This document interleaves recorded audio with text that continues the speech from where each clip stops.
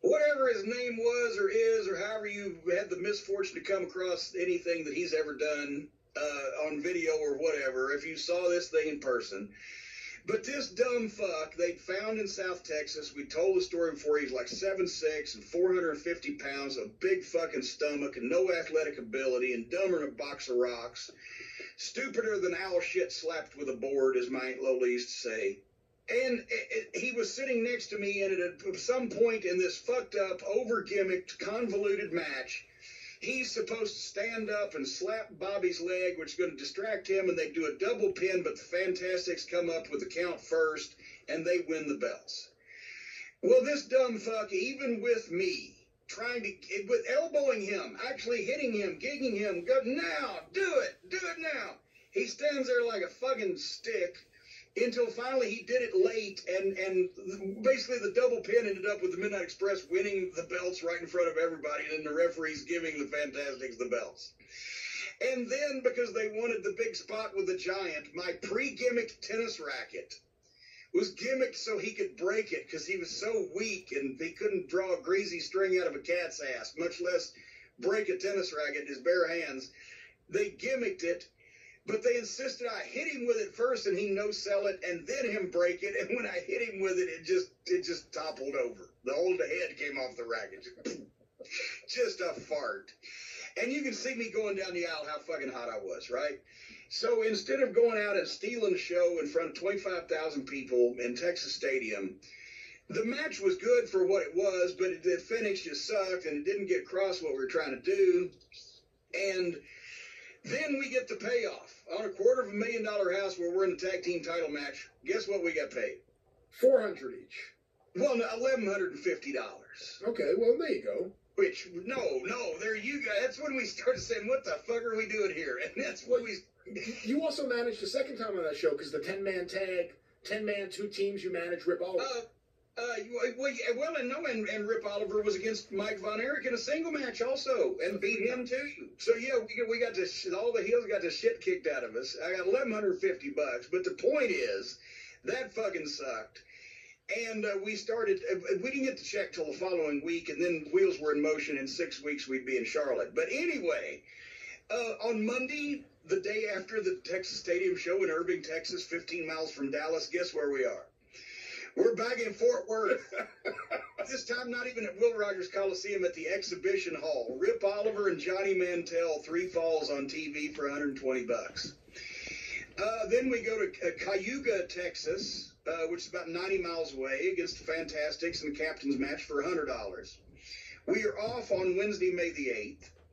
And once again, this is like hour and a half, 2-hour trips, if that, every day, or being in town, Fort Worth and Dallas, and off on Wednesday. We're resting our bodies. We made $810 this next week, right? And so we were resting our bodies, and there was something to be said for that. But that's when we started reestablishing our relationship with Jimmy Crockett. So Thursday, May 9th, we go to Broken Bow, Oklahoma, which is 200 miles away, so a 400-mile round trip. You'd probably leave about 2 in the afternoon. You get back about 2 in the morning. Against the Fantastics and a captain's match for $225. Then we're back in Dallas at the Sportatorium, where Bobby has a singles match with Sean Casey and get $100, which fucking sucked in Dallas. But the next day we're in River Oaks, Texas, 20 miles from my apartment. And Dennis goes, Bobby and Tommy Rogers are at the other spot show. That's another thing. When they ran 2 towns, they'd split the boys up and send 2 of them to each town.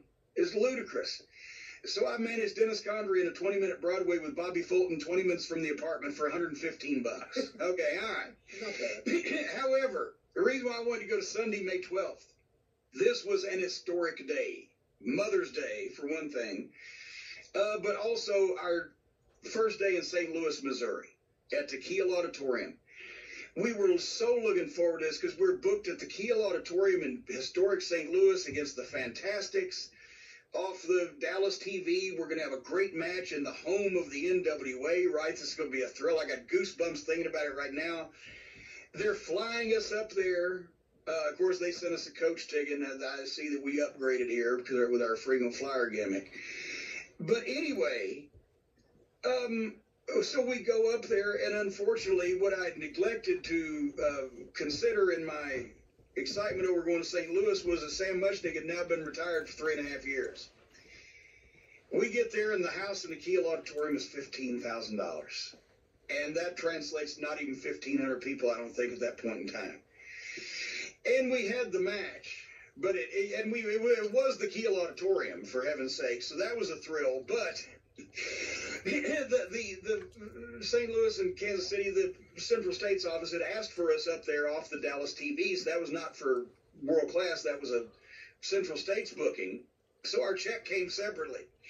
And it came about a week and a half later. And when we got it, that wasn't the first time our mouths had dropped open when we saw how few people were in the Kiel Auditorium, and then our mouths dropped open when we saw how few numbers were on the check from Heart of America Sports Promotions. $150. No.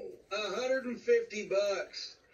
We flew from Dallas to St. Louis. We spent $46 on a motel, right? We ate, which cost twice at fucking Wendy's. That's what we were all doing in those days, $20. And we upgraded to first class, $60 each way, because we were hot shit making our St. Louis debuts, right? So we went in the goddamn hole for that one. And that's why the next time they asked for us, we had already given our notice in Dallas, right? And we were already leaving to go to Charlotte, and they had booked us to go back to St. Louis and to Kansas City.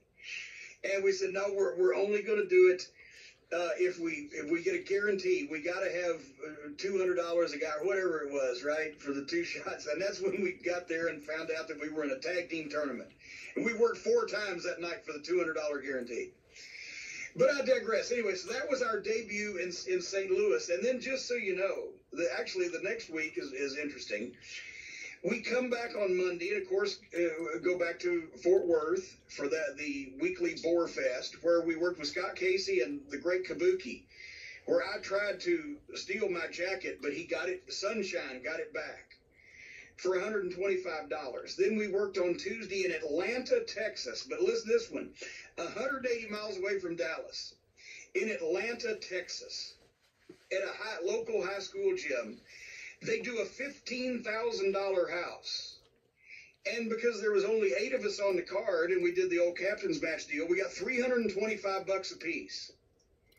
So in Atlanta, Texas, on a $15,000 house at a spot show, we got better than 25% of our payoff on a $250,000 house at Texas Stadium.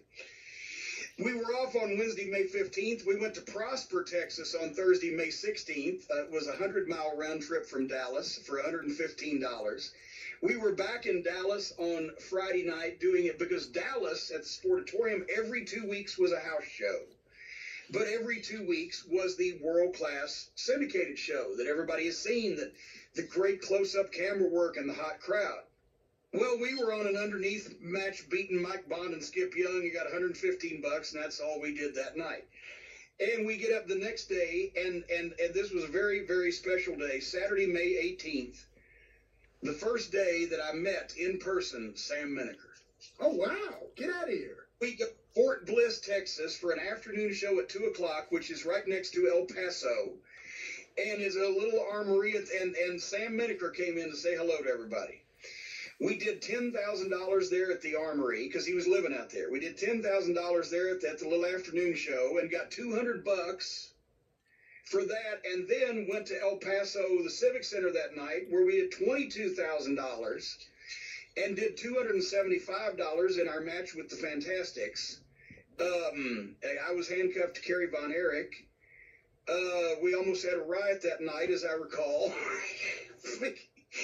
Getting to the ring, and that's why when I was handcuffed to Kerry Von Erich, I was actually the happiest fucker in the place because I figured they wouldn't shoot at me just in case they might hit him. So that day was actually somewhat profitable and eventful, and then the next day we went back to Dallas and we were off.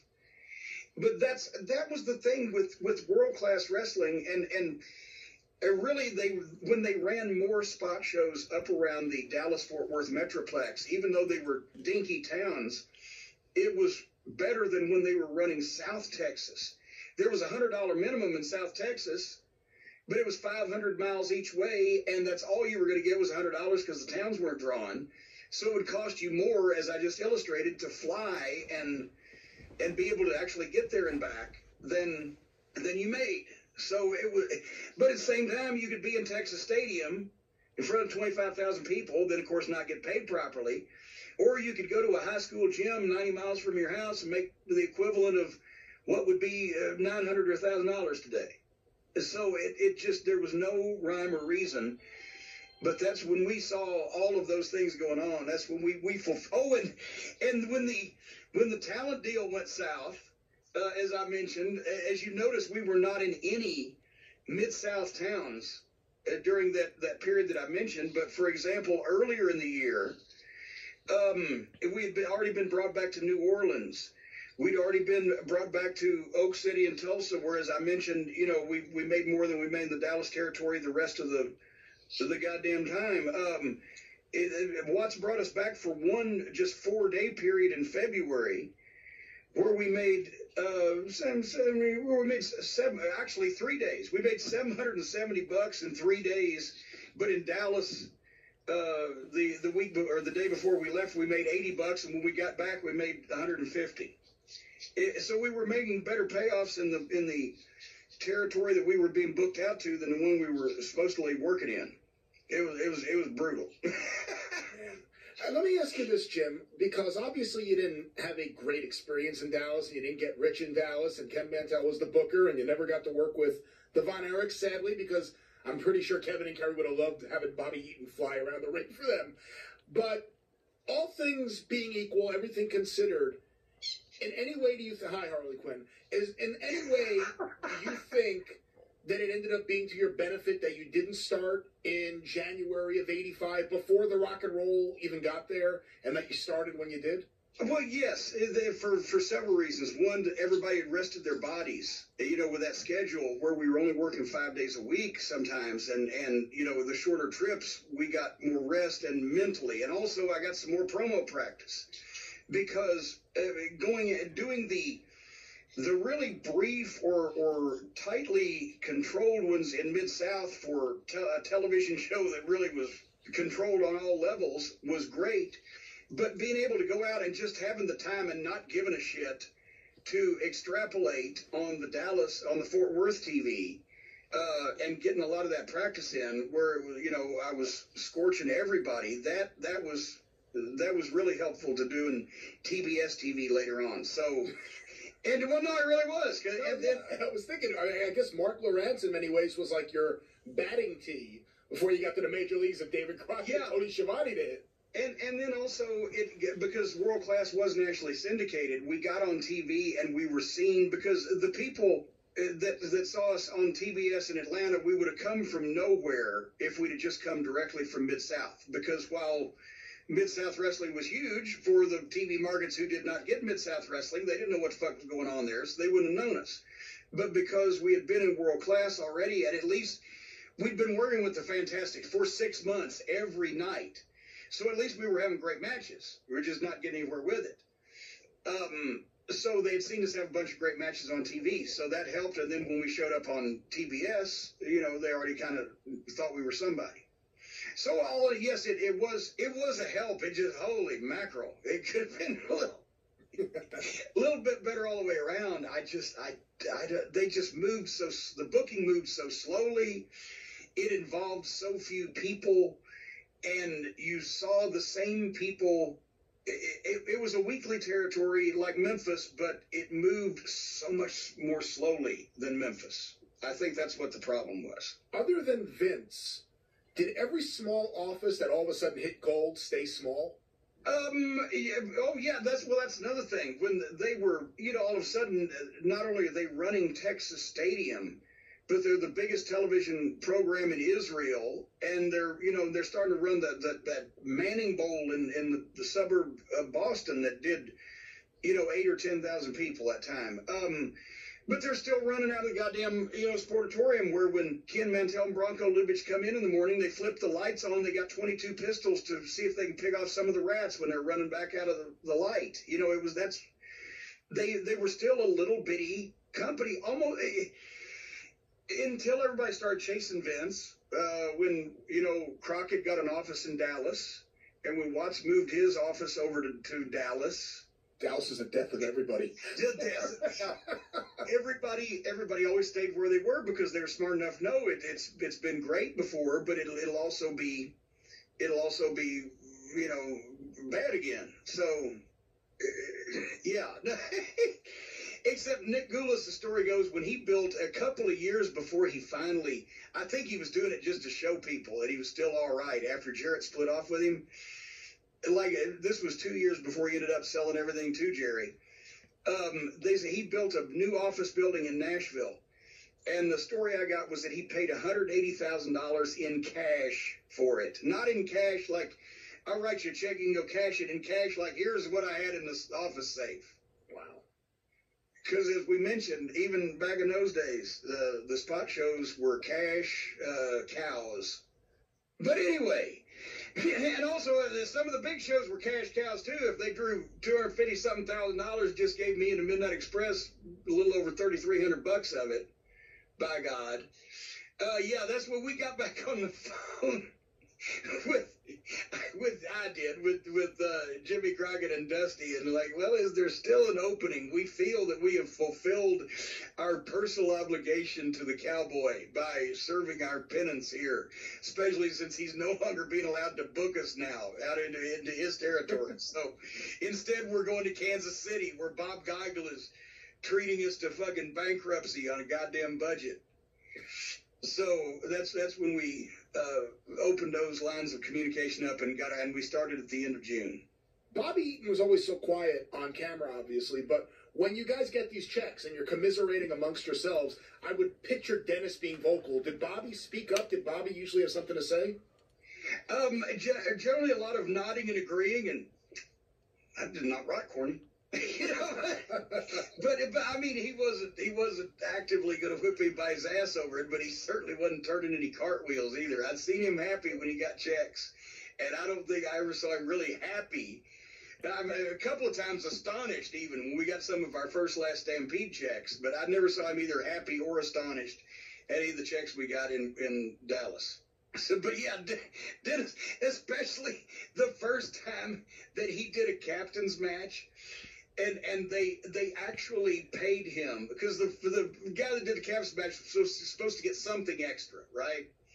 And the minimum was $50 on any show. They were going to pay you less than $50 on any show anywhere. One night with the spot show, it was the shits. He did the captain's match. He got his check $63, and he was indignant. He was just like they just figured it right down to the nub. They gave him just as much as they could. See, not even $62, but $63. They're just like, he said if they need the fucking $13 so goddamn bad, they should have kept it. so that it was not a lucrative part, but it did serve its purpose. Yes. All right. But you get a $63 payoff for working twice in Dallas in 1985. Now we know that. Oh my God. Well, anyway, but that's what it was like. So for people who have wondered, and both of you out there who have wondered what it would be like traveling on the road in world-class wrestling back in the day, that's it. It was feast or famine, good and bad, fun and not fun, close and far. It was contradictions, Brian. A paradoxical situation. You either worked with the Von Erichs or you didn't. You either worked with the Von Erichs or, by God, you didn't. I think we touched them about 4 times, actually. I had two tag matches with Mike on the other side, that one I mentioned with Kevin, and something else, I think, where we passed in the night. Anyway,